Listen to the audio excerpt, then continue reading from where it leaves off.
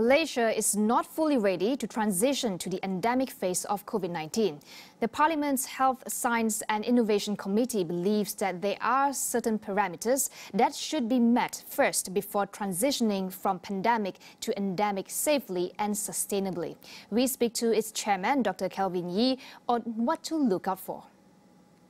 I think in order for us to transition fully and safely to endemicity, I think there are a few parameters that we need to observe.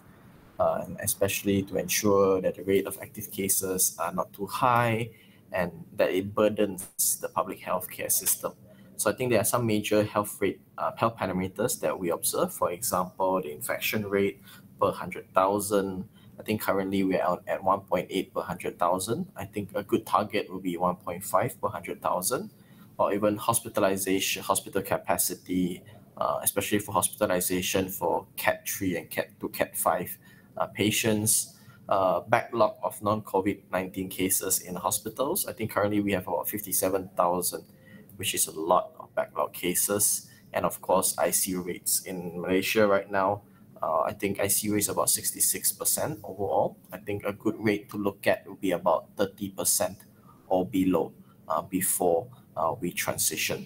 So you see, all these health parameters, health capacity has to be monitored, and the trend has to be looked at, especially now in view of the lessening of the restrictions, inter-districts, interstate travels.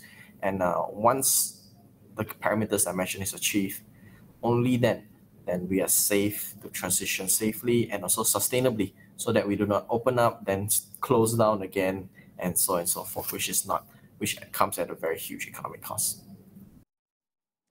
Increasing our public health capacity is one of the necessary steps to take for the country to fully transition to living with COVID-19 as an endemic disease. Dr. Kelvin Yii outlines measures the government can explore.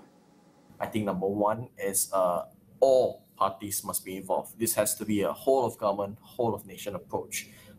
We made that mistake in the past years, which lead to, the whole pandemic going out of control. And the government must learn from that mistake to involve all. I think the second one is basically, as I mentioned just now, increase public health capacity to make sure that FTTIS is integrated with technology, to make sure it's efficient, increasing ICU capacities, and of course, having a comprehensive national testing strategy, which is very, very important for this transition. And for this national testing strategy to happen, of course, two main things has to happen. The self-test kits prices have to come down significantly. And number two, the government must find ways to incentivize people to report their test results on MySejahtera, even if it's negative. The third issue is, of course, integration of technology to improve MySejahtera, which is supposed to be our main hotspot identification, contact tracing, notifications, even home quarantine monitoring, to make sure there's speed and scale and equity principle of it. And of course, number four is basically strategic communications to the public, to make sure public understands what it means to live with endemicity and to build up a strong public social responsibility, which is important during endemic COVID-19.